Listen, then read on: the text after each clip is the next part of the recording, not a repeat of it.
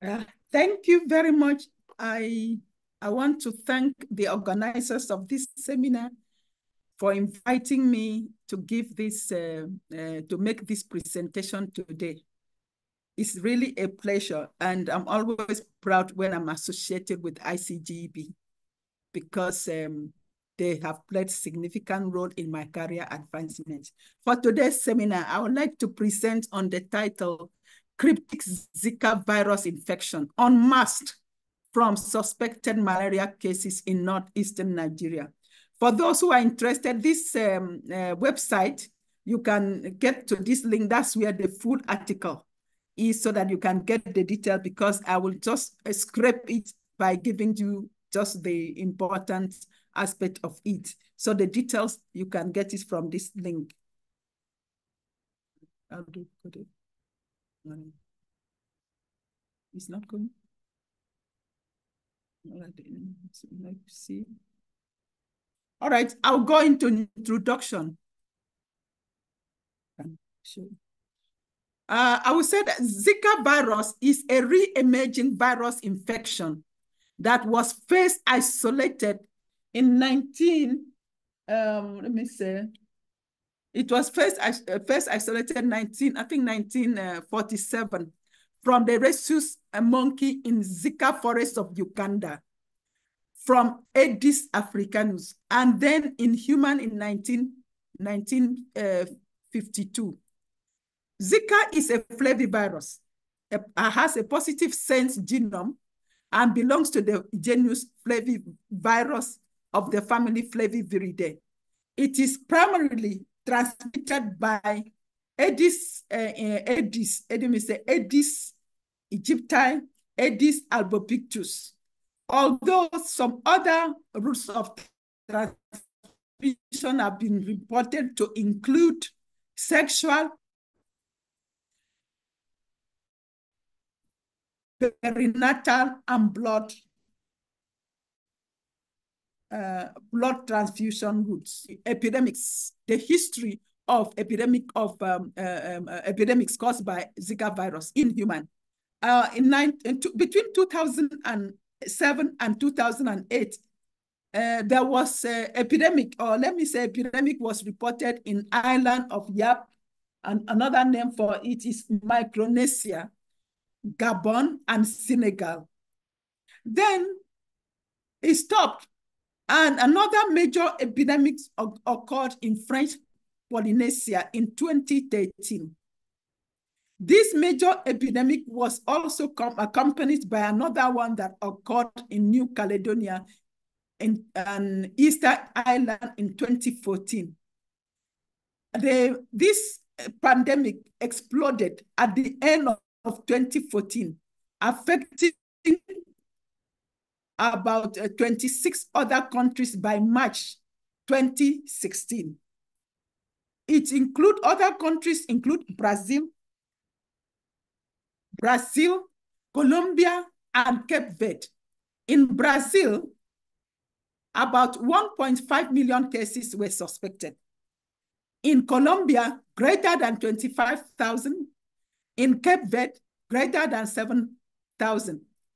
But at the end of 2016, over 2,000 cases of Zika-associated genital syndrome were reported in 22 countries and territories in the Americas. And then we had cases like over 5,000 suspected cases and over 175 confirmed cases in 48 countries and territories by the end of 2016. Wait, go back. In Nigeria, the first case was reported in 1954. Then again, 1975, 1983, 2016, the latest was 2020. Permit me to tell you that Nigeria is one of the 32 countries in sub-Saharan Africa that accounts for 93% of malaria deaths. So malaria and arboviruses are co-circulating.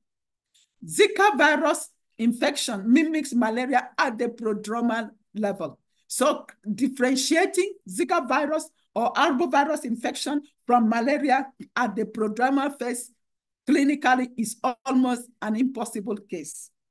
So that makes Zika virus to continue to circulate uninterrupted and has the tendency to spill over to global outbreaks. What was the objective of the study?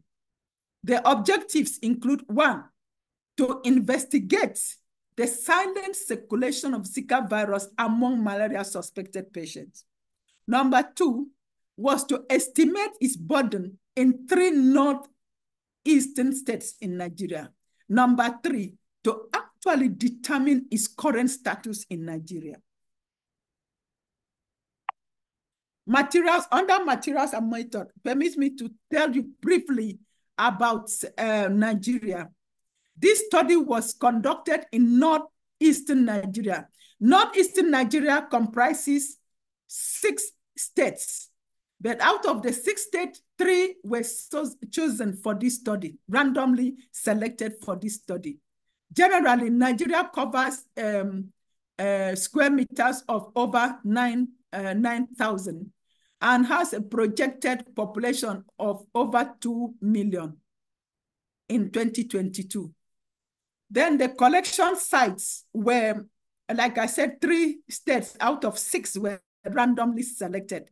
So they are all teaching hospitals. One was based in Adamawa State, and another one was based in Bauchi State, and another one, the last one, was based in Borno State. This was how we used the formula to make sure that we got the right sample size. In fact, after the calculation, we got the 384. Therefore, we decided to make it 496 so that we have good representation of the population.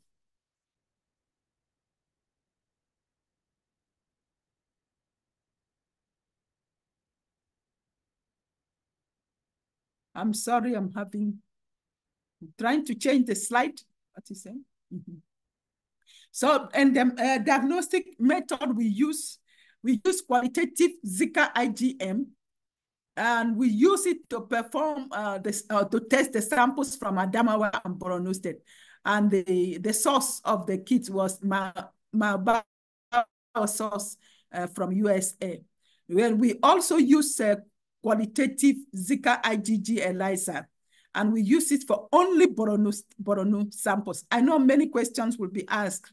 Why didn't you use the same for all? I will answer you at the end of the study if the questions are asked anyway. Then number 3, we use plaque reduction neutralization test for all the samples in Adamawa, Bauchi, and Borno. And the target was using malaria-suspected cases. Those that visited the selected hospitals for malaria tests were selected for this study. Then what was the result? The result was really fantastic, in my own opinion. Then I will say that, only 2% of the patients with Zika IgM also had neutralizing antibody indicating recent infection. But 8.5% of the IgM-negative also had neutralizing antibody indicating past Zika infection. Then 9.4% of the IgG positive also had Zika neutralizing antibody indicating past infections. Then 13.5% had both IgM and IgG, that is the possibility of secondary Zika infection. Overall, Zika infections and the 3 states were not significantly different. However, the overall Zika infection and the 3 states were significantly different, with particular interest in Bauchi. So, and according to the odds ratio, Bauchi state residents are approximately 4 times more likely to acquire Zika virus infections. I know I will be asked the question, how do you know? Because cross-reaction also takes place with PRNT. I will tell you that, yes, I agree to some extent, but when high titer, endpoint titer is used, like what we used was 90% to 100% neutralization. And then look at the titer. 9 samples had a titer of 128. 16 had a titer of 1 in 164. And 13, 1 in 32. 11, 1 in 16. Only 18 had the least, 1 in 8. Such high titer are highly suggestive of Zika.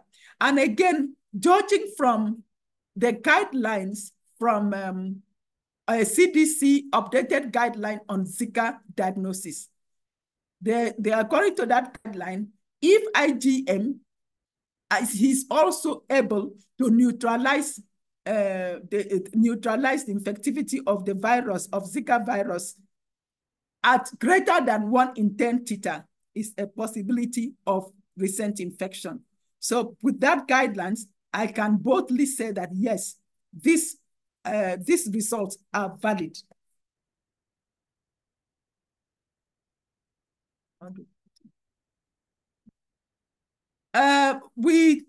To kind of assess the cross-reactivity of Zika virus neutralizing antibody with other viruses, you may observe that I did not really use IgM to analyze other variables. No, because of the broad cross-reactivity among the flaviviruses, I did not use IgM. I only use IgM and the ability of the IgM or IgG to neutralize as a mark of Zika infection. So I tried to also check the cross-reactivity of Zika virus antibodies with other arboviruses that are endemic in Nigeria. Then from this study, I discovered that, or let me say, we observed that 13.8% did not cross-react with other arboviruses tested, while 86% cross-reacted at varying degrees, like 60.7% of the Zika positive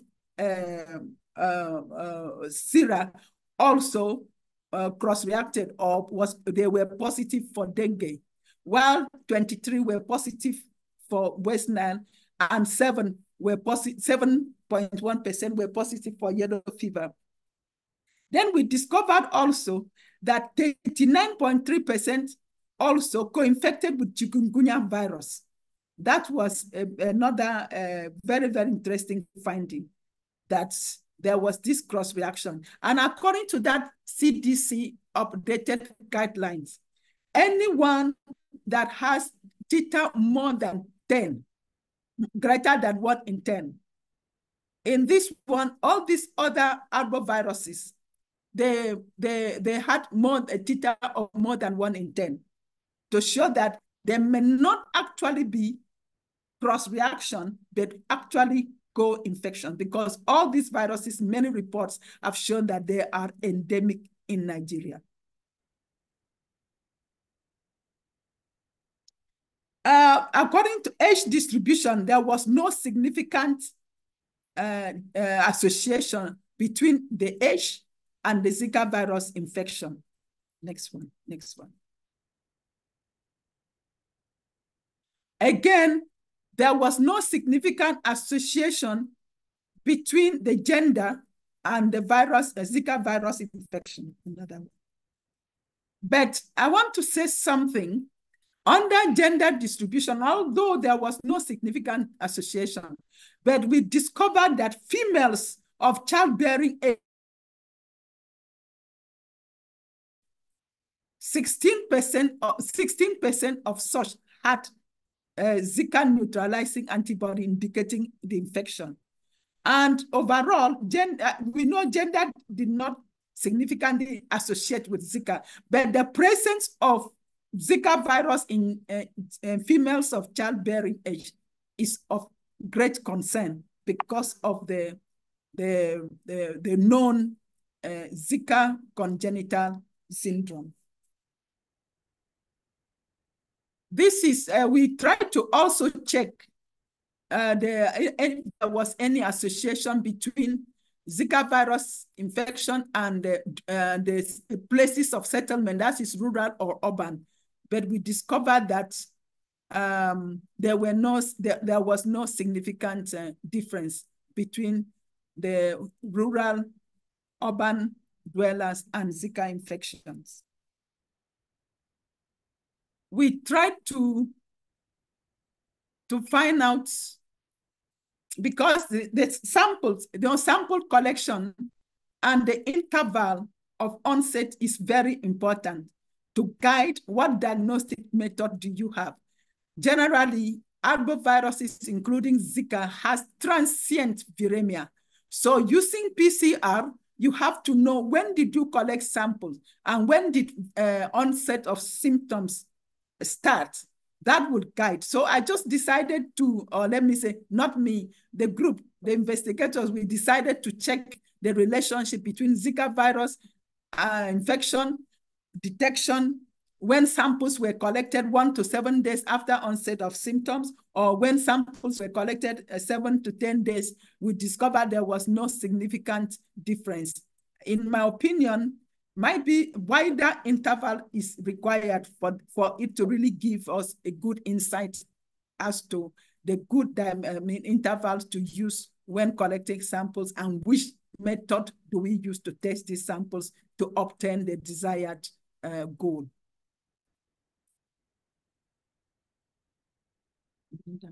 We tried to check, and we discovered that some of the patients we tested actually received anti-malaria and antibiotics. Please, I want to enlighten us on something. In Nigeria, once somebody has acute febrile illness, they don't go to the hospital. They don't seek medical attention. They will just take buy anti-malaria from the nearby patent medicine store that is close to many settlements. So they don't need to go. It's only when the symptom persists for up to 1 week, and then they will start going to the hospital to confirm whether it's malaria or not. And when they go to the hospital for checkup, the first thing the hospital will do is to rule out malaria, because malaria is really endemic. That's when we discovered that, because we used a questionnaire to collect this information, asking the patient, did you try to treat yourself with anti-malaria and antibiotics before you came to the hospital? Those who admitted that, yes, they received treatment were about 59%. Let me say roughly 60% accepted. Those who did not receive treatment at all before we collected the samples was about 38%. Then we discovered that there was a significant association between Zika infection and those who received antibiotics. I will come back to it during discussion. We also check those who received yellow, because we know yellow fever and Zika, they belong to the same family. So we also check those who received yellow fever vaccination and those who did not receive yellow fever vaccination. And we discovered that 74% did not receive any yellow fever vaccination. And in a country where you have periodic yellow fever epidemics, then you understand that though there is safe and available yellow fever vaccine, many people are not still taking it. And if they don't take it, how will they be protected? It explains why the periodic yellow fever outbreak persists in Nigeria, despite the availability of the safe vaccine. Then we discovered that 15% of the people who received yellow fever vaccination actually had the Zika virus infection, while 11 who did not receive also, that was IgM. 7% of those who received the vaccination had Zika virus, while 15 who did not receive vaccination had Zika virus infection.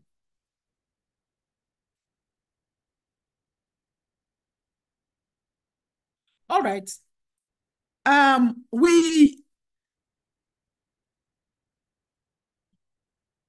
Overall, we discovered that 26.4% of the patients tested received yellow fever vaccination in the 3 states. Like I said, I prefer more on neutralizing antibody than IgM. Only 13.8% of the unvaccinated, as against 15.3% of them. No, let me repeat this. 13.8% of the vaccinated, as against 15.3% of the unvaccinated, actually had Zika virus infection. And overall, Zika virus infection and yellow fever vaccination status was significantly associated. Under discussion, I will start by saying that from our study, we discovered that malaria has been falsely accused. Malaria parasite has been falsely accused, falsely diagnosed, and falsely managed. Because in this study, this population, the study population, were malaria suspected. And all of them, we were able to detect both acute and past Zika infection among malaria suspected cases. And this finding underscores the importance of screening malaria suspected cases for arboviruses. But permit me to say something, that the concept of recent and past infections of Zika virus infection is confounded because about Zika IgM, for instance, has been detected in about detected for 12 months or 12 to 19 months in patients. So can you now say it is recent because IgM is able to neutralize the virus? Is difficult. But we still believe that as long as IgM is able to neutralize up to 90 or 100%, is likely to be recent. But how recent is another issue. It's a study for another time. Then we also discovered, we said, high titer neutralizing antibody of 1 in 64, 1 in 28 cannot just be by chance, cannot be co-infection, but actually possible, highly suggestive Zika infection. But another thing is, we know there is co-infection between other flaviviruses or other arboviruses. But in the midst of co-infection, it's difficult to say which virus occurred first because of the concept of original antigenic sin, which says that the antibody to this first virus before the second is always higher. Then we discovered that 13.8% of those people we tested had monotypic Zika virus infection. We suspect they are possible monotypic because they did not cross-react with any of the viruses, other viruses we tested, like dengue, yellow fever, West Nile, and chikungunya. While 86% cross-reacted with these viruses. And another thing I want to say is that under discussion, that Zika virus infection was significantly higher in Bauchi than Borno and was least in Adamawa. The question is why? I want to say that the 3 states differ in terms of climatic, vegetation, which impact on vector competence and transmission. Let me say Borno State, for instance, is a combination of Sudan and Sahel savanna vegetation, while Adamawa State is, I think, I can't remember the exact, the vegetation is different. And then another factor I want to think, I'm not very sure, but I want to think that may also contribute to the difference is genetic differences in the vectors, genetic differences in the host. And then another thing that I know differ in these 3 states, waste management, environmental sanitation, all these factors we know impact on vector competence and transmission, and that may actually explain why there is significant difference in the three states. And I want to say that Aedes aegypti, Aedes albopictus, which are principal vectors of Zika viruses, they transmit Zika, they transmit yellow fever, they transmit dengue. So one vector can transmit 4 arboviruses during a bite. And with this particular characteristic, it gives them epidemiological synergy. It gives them seasonality synergy, and also attack rates. So co-infection impact adversely on the management of this disease individually. It's very difficult to manage co-infections. No, get back. No, go back. Yeah, this, no, go back. We have mentioned it and the implication of female bearing age having Zika infection. It can result in stillbirth and other neurological disorders of newborn. So this finding necessitates the need for active surveillance, especially in females in childbearing age.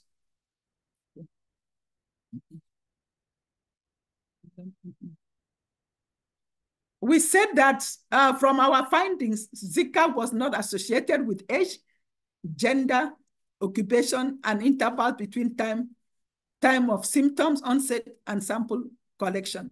But Zika virus prevalence was significantly associated with those with antibiotic stroke anti-malaria treatment. And this observation made us to dig further to read more literature. And we discovered a report that says that ivermectin, erythromycin, tetracycline, and mefloquine. Yeah, no, let me say ivermectin, erythromycin, and tetracycline, and then some anti-malaria like mefloquine and chloroquine have been reported to effectively treat or inhibit many virus infections, including yellow fever and Zika. So we came to that speculation that it could be that the frequent use of these antibiotics and anti-malaria may be the reason why we don't really have epidemic of Zika virus infections in Nigeria. It's a speculation, please. It's yet to be confirmed. And then we also said that yellow fever vaccination status had significant association with Zika virus infection. And we said this because the low population immunity against yellow fever virus, as evidenced by 73.5% of patients who did not receive yellow fever vaccine, explains its periodic epidemics in Nigeria. In our discussion, we advocated that yellow fever can serve as a good alternative for Zika virus vaccine.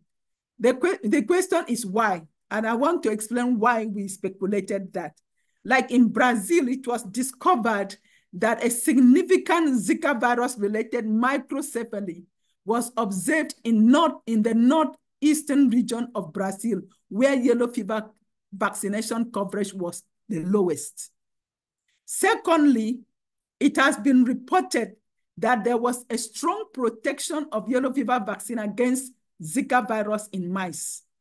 Then thirdly, another report shows that when Zika virus, chimeric Zika virus vaccine was developed using yellow fever, 17D yellow fever vaccine as the backbone, it gave a significant immune response.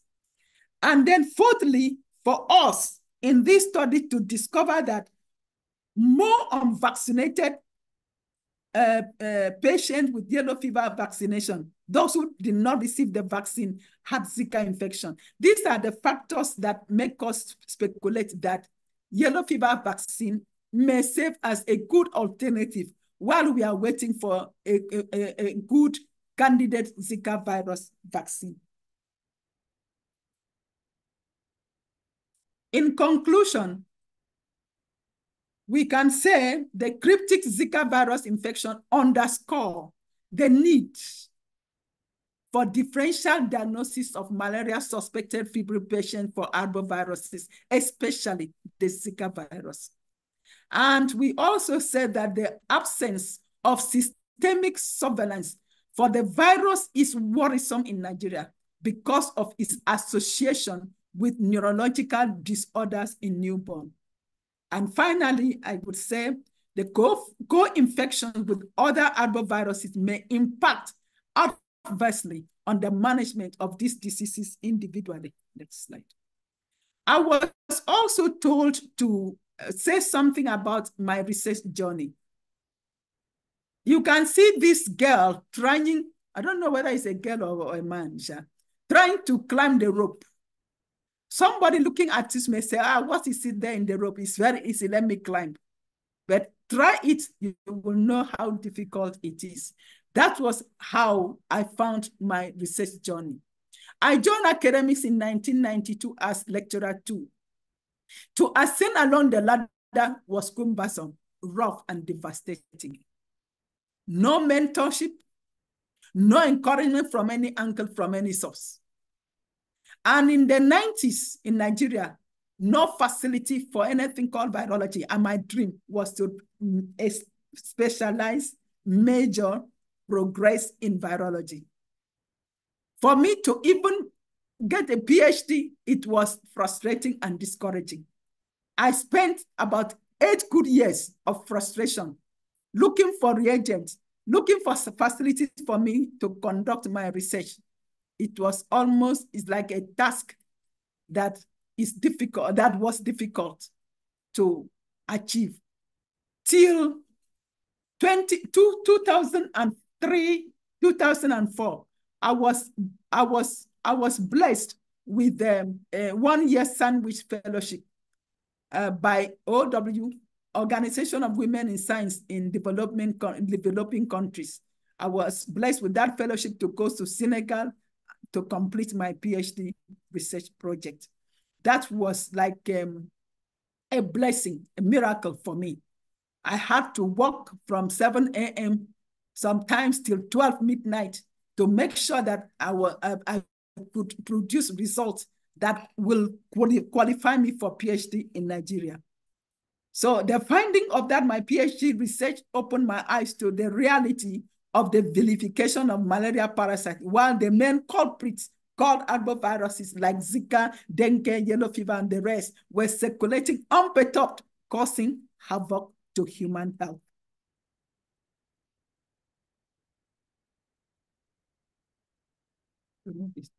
How do I go further in raising awareness? I need more research findings to raise awareness, because up till today, there is no active surveillance for arboviruses in the country. And my dream is to make sure that this happens. Then ICG came on board and bailed me out by hosting me in Tracy for 9 months. That was when I developed plaque assay. I was trained and taught by Professor Marshall to develop plaque assay for arboviruses. So I came back. At the end of it, we published the work, and that work really announced the co-infection of malaria parasite and also co-infection of different arboviruses. It was an eye-opener.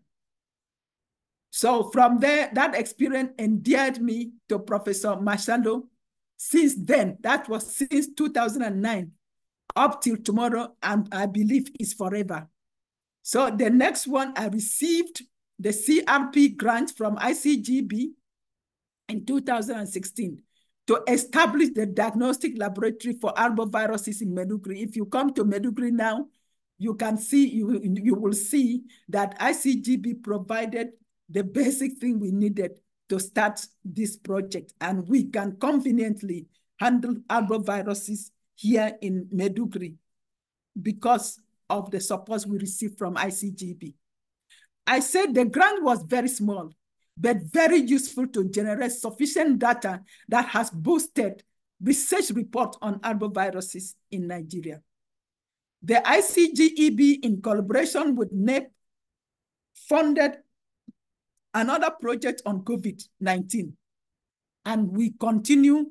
In fact, the project continues. We finished that paper on nasopharyngitis using LAMP, and we also try to use saliva for LAMP. LAMP is a new diagnostic kit that will not just be useful for reference laboratories in the cities, but very, very useful in the community laboratories, because LAMP has a uniqueness and it's still PCR-based. It detects acute infection, but so simple in methodology, simple in results interpretation and analysis. Well, I'm not here for LAMP, so I'm just, because we are still going to do more work now on funded by WHO, no, not WHO, I'm sorry, funded by ICGEB in collaboration with NEP and Bill Gates Foundation. And the title of that project ongoing is Expandia, and is purely on arboviruses. So presently, my dream on arbovirus diagnostics in Africa is being fulfilled courtesy of ICGB through this project, the new project called Expandia. I want to thank the organizers and all the audience, everyone that is that has listened to me. I want to thank you for the privilege and the opportunity for me to make this talk, make this presentation today. I want to thank the co-investigators. I want to thank the WHO Polio Lab staff. I want to thank the WHO for giving us the facility to carry out this, this work, and we continue to work on arboviruses. So Lara and Claudia, please, thank you very much. I want to thank God Almighty for the privilege and the opportunity and the wisdom, everything. He is the reason for my existence, for who I am, what I am, and what I will ever be. Thank you very much.